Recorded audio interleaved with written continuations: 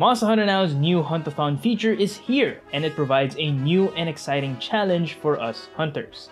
In this video, I'm gonna tell you everything you need to know about this new feature. The gathering points you see on the map have the chance to become dimensional rifts called Hunt-a-thons. Here you can hunt down 5 monsters in a row for more rewards. So the more gathering points in one area, the more Hunt-a-thons there will be. And you might have noticed that there are some new gathering points on the map, and some gathering points have disappeared. My theory is that Niantic moved some of these gathering points to higher foot traffic areas. Niantic did this to maximize the potential reach of these gathering points. Now these dimensional rifts will be marked on the map 30 minutes before the Hunt-a-thon starting time. And it actually shows the exact time when the Hunt-a-thon will start. And 1 minute before it starts, you will see a timer ticking down indicating when the Hunt-a-thon is about to begin. When the timer hits 0, the rift will open and a monster icon will appear. This will indicate what the 5th monster is and its difficulty. The 5th and final monster in Hunt-a-thons will always have the hardest difficulty, while the other 4 monsters will have lower stars. The difficulty of the monsters found in Hunt-a-thons will be the same for all hunters regardless of how many times you finish the story. So even if you've only unlocked 6-star monsters, you will still encounter 8-star Hunt-a-thon raids on your map, just like this Radovan raid right here. Now to join a Hunt-a-thon, you need to be close to a Hunt-a-thon rift. And an important thing to note is, if you moved away from the rift during the hunt, even if you've successfully hunted down the first monster, you won't be able to hunt down the rest of the monster in the Hunt-a-thon, and it will end. Tapping on the rift will show the 5 monsters you will face and any nearby hunters you can hunt with. You can start the hunt once all the hunters in the party are ready. You can do it in solos, duos, or trios, and you don't have to be in a party of 4 to participate in Hunt-a-thons. But if there so happens to be more than 4 hunters doing the same Hunt-a-thon at the same time, then your hunting party may change when going from one monster to the next. Because it's going to be on a first come first serve basis. Whoever loads in first will be part of that party.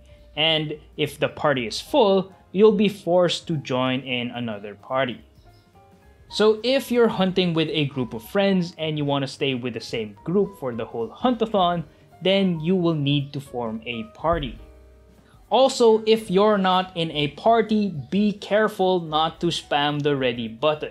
You may return to the ready screen faster than the other hunters, and you might accidentally ready up and start the next hunt all by yourself. You will be forced to face the next monster alone. And if the other hunters in the party manages to finish the same monster faster, they might just start hunting the next monster and you will be left alone to face the rest of the monsters in the Hunt-a-thon. So partying up when doing Hunt-a-thons will be very important if you don't want to get accidentally left behind. If you fail a hunt, you can always try again. And as far as I know, there's no limit to the number of times you can try.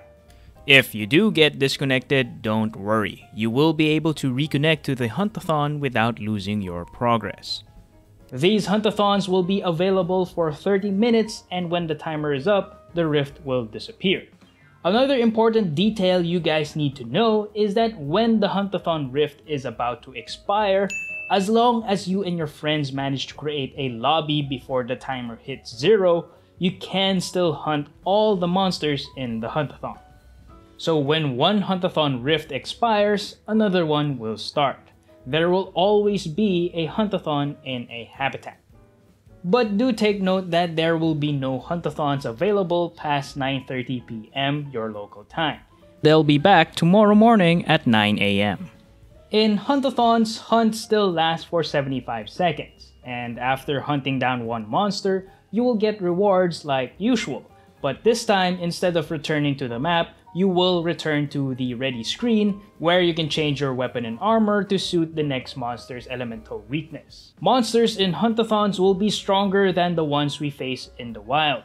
They will have 1.7 times more HP than usual. So forming hunting parties will be very helpful. But you can still solo these Hunt-a-thons with the right equipment. Soloing a grade 6 Hunt-a-thon monster is possible with a grade 8 or higher weapon. It will be a challenge, but as a reward for hunting down these tankier monsters, we will get double XP and double zennies as a reward. Sometimes there will also be an extra reward slot for monster materials. And as of recording this video, I don't know what triggers this. Is it only by chance, or do you have to do something to the monster? If somebody knows, let us know in the comments. Now, the most important thing to take note of is that you can only participate in Hunt-a-thons for free once every 3 hours.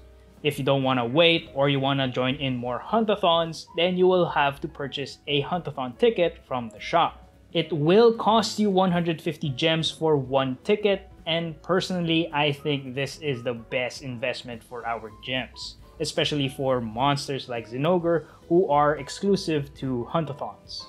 I suggest saving your gems for Elder Dragons when they do get added to the game, cause for sure they will be Hunt-a-thon exclusive monsters like Zinogre. And that's everything you need to know about Hunt-a-thons. What do you guys think about this new feature? Let me know in the comments. If you found this video helpful, please leave a like to support the channel, and don't forget to subscribe for more mhnow content. I'll be putting out a Lance guide next, and you don't want to miss out on that. But before we end this video, here's some gameplay footage of me hunting Zinogre solo.